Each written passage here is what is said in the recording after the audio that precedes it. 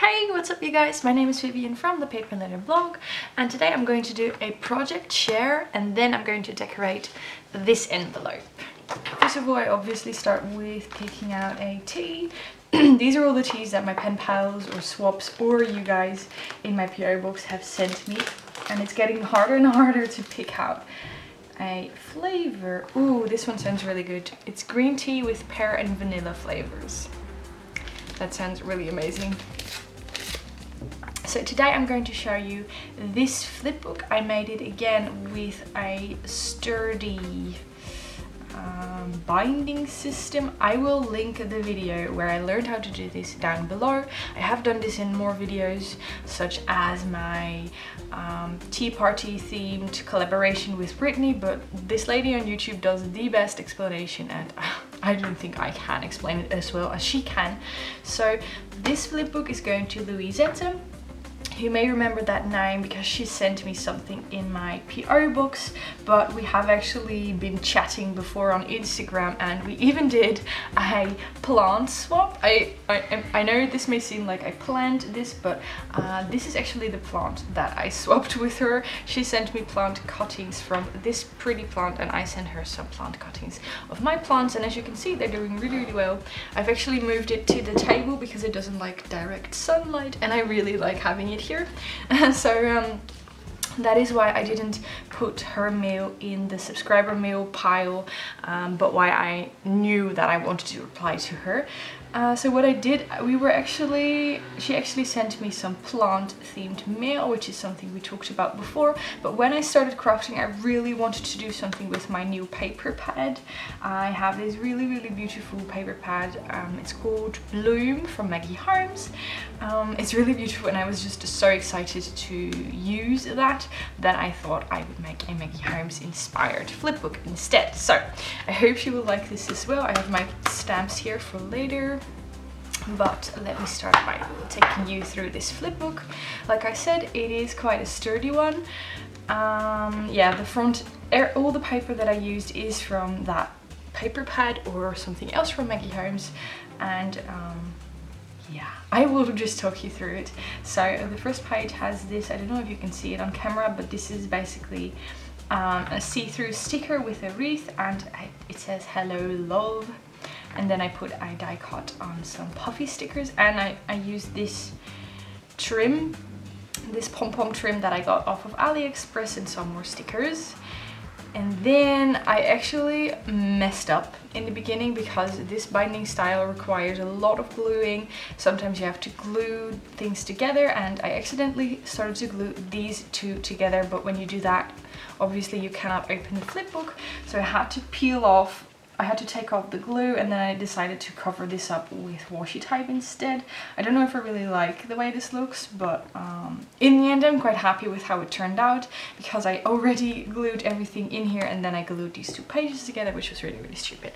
But I decided to use this striped washi tape all throughout the booklet because I think it matches my papers quite well. First page has two die cuts and some enamel dots that I made with the Nouveau crystal drops, which are like my favorite. I also doodled around this just to make it stand out a little bit more. Then this is again a collage page, which are usually the ones I find most difficult, but in this one it actually went quite alright. So another collage with some pretty die cuts. This is all Maggie Holmes. These are actual Maggie Holmes, and these are actually Aliexpress. So I found out later that Aliexpress also has, I've had these for quite a while, I found out later that Aliexpress also has Maggie Holmes die cuts, so they're knockoffs. But when I ordered them, I actually didn't know that it was Maggie Holmes, but So these with the gold foil are from Aliexpress. And I wanted to keep this page rather simple because otherwise I would cover up the pretty swan design in the back. And then when you flip it over, this is actually an envelope.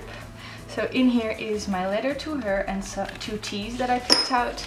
I picked this one, which is a bedtime tea from Clipper, which I really love. I've been drinking this nearly every night. and I thought that we seem to be very similar, so I thought she might enjoy that as well. And this is actually my favorite for dyes like to dye. It is an autumn storm tea, which is really sweet and calming, and it has cinnamon and apple in it, and of course my letter is in the back. And then I also did some small decorating on this page.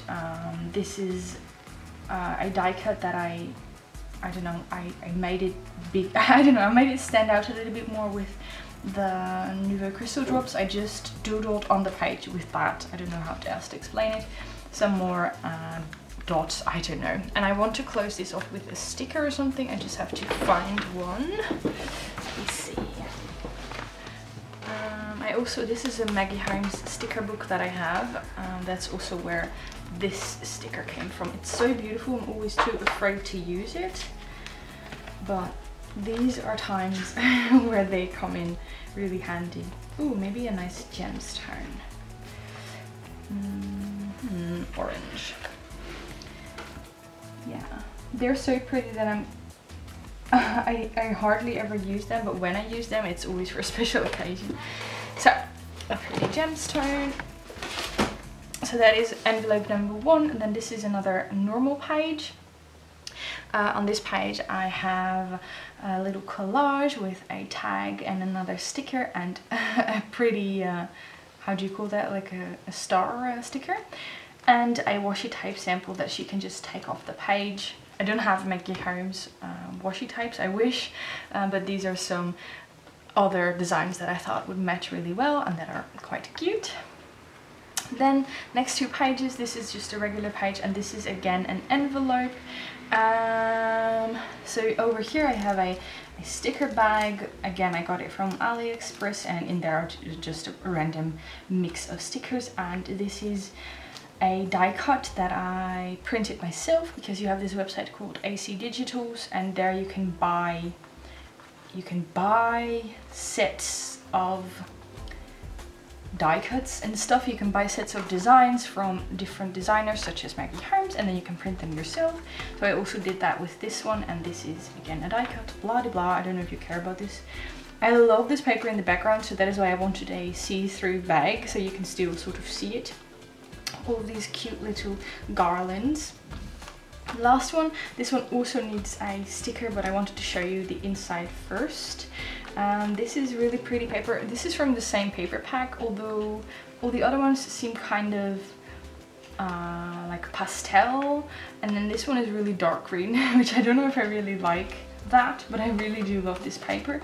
And again, this is one that I printed myself. It says good things, and this is a pretty swan with some gold foiling.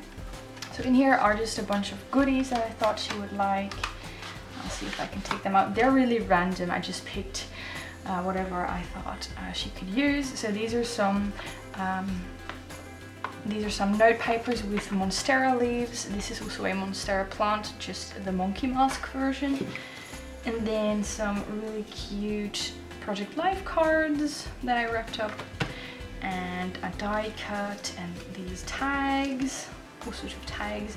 And these are actually images that I stamped with my new stamps. And this ink, let me show you.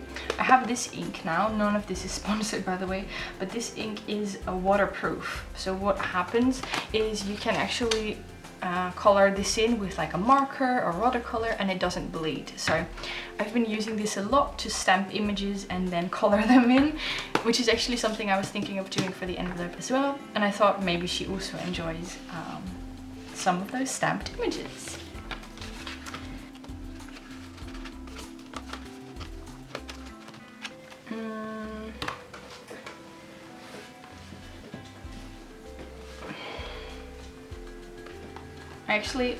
I have that folder with stickers, and this one fell out when I put it on the floor, but I actually think it could be kind of perfect. So I'm just going with this circle sticker. There we go. And that was my flip book. And I'm now going to decorate this envelope, and I will take you guys through that process. And don't forget to give this video a thumbs up if you like it, and let me know in the comments down below how you are doing today. Okay, it's voiceover time. I will be talking you through what I do with this envelope, but of course I will also chat because that's more me probably. So what I did is, obviously I took some of that vintage music paper that I have and I wanted to decorate on top of that. And then what I also found very important for this meal is to find the right stamps. So I'm going to try a couple different sets, I guess, to see what would really work, because I wanted to continue in some sort of Maggie Holmes style. But I also wanted to chat with you guys because I have been absent from my YouTube channel for a week. Actually, I don't know if you noticed, but I took a little break from just 1 week because between Christmas and New Year's and work and everything, I just felt like I couldn't really deliver the type of content that I wanted to deliver, and then I couldn't reply to all of your messages. And lastly, I also felt a little bit overwhelmed, I guess, because like I said, between Christmas and New Year's and working, I didn't have a lot of time left actually, and we were also making some very important decisions for the house. I have a little update on that. We have actually decided to redecorate the bathroom, and not just redecorate but actually redo, I guess I should say. So when we get the keys in March, we are going to start demolishing the bathroom and that'll be our one big renovating project. The rest of the house will just be floors and painting walls. So while that is of course very, very nice to have a new bathroom, it also brought a lot of decision making and a lot of thinking and frankly a lot of stress. I have had a couple of nights where I was feeling so bad. I don't want to be dramatic, but I learned so much in therapy, and then like a week ago I felt so bad that I was kind of afraid that I had lost everything I learned. But we actually decided on a bathroom, and with some of that decision making and stress out of the way, I actually feel a lot better. So I'm glad to say that I didn't have a relapse into bad anxiety times. I just had a little bit of a bad week, I guess. But okay, like I was saying, basically a lot on my head, a lot on my plate, and I felt like a week off from my YouTube channel would kind of be what I needed so that I could refocus and hopefully create some good quality content in the future again. So I have a couple of stamps. I actually don't know where I put them. I put all of them in a folder. They are these kind of large stamps like the one I just pressed onto the page with the beautiful flowers. I put all of them in one folder, and now I don't know where I left that folder, so but my goal or my idea for these stamps was to do exactly what I'm doing right now, stamp it on the page with some of that waterproof ink and then color it in. So I did that with this envelope as well. But okay, what I wanted to say before I started rambling on about random stuff is that I have been away for a week, so I wanted to ask you guys, how was your New Year's? I also asked that in my previous video, which is a PO box opening, but I know not everyone likes these hour-long videos, so I thought for those of you who haven't watched that video, I would ask it here as well. So, I would really like to hear how your New Year's was. Like I also said in the PO box video, mine was pretty okay. Gijs and I, my boyfriend and I, just stayed home with our cat and we watched TV and we ate food. So, not very spectacular, but good enough for me. And I also watched the cats in the cat cafe. I fed them in the evening before and the morning after New Year's. And that was really, really rewarding and nice because they were so happy to see me. The fireworks really did scare them. Oh, and by the way, if you have for some reason not watched my PO box video but you do like them, I really, really recommend you go watch that video as well. I will link it in the end screen of this video, so you can go straight to the PO box video after this one, or I will also link it down below. Like I said, I really recommend you go watch that if you like snail mail ideas, because wow, there's really some amazing mail in there. Again, I keep saying this every time I receive mail, but you guys really are so creative with all of the mail first of all, and then all the lovely letters and the presents even. Oh, I always feel so lucky. And this time there's again a lot of inspiration in there. I even received a pocket letter, which is, I think, my first PO box pocket letter. I received flipbooks, I received lovely letters, and again, yeah, just a really big bunch of happy mail that I was really excited to share with you guys. So if you haven't watched it yet, I really recommend you go watch it now.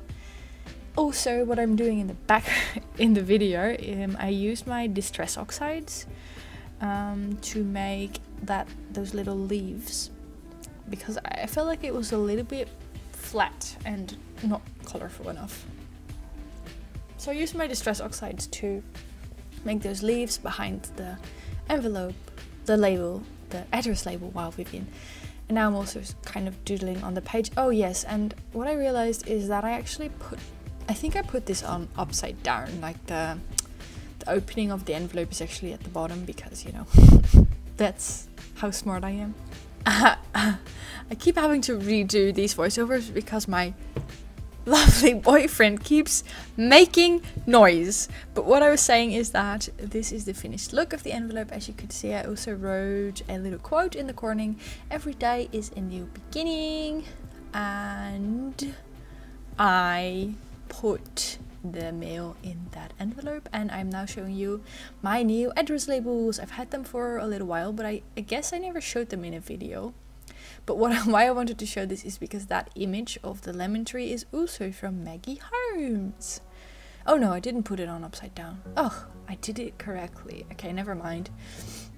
But okay, yeah, I guess that is it for today. I hope you enjoyed this video. If you did, don't forget to give it a thumbs up. Leave me a comment down below if you like, and I will see you again very soon. Okay, bye bye.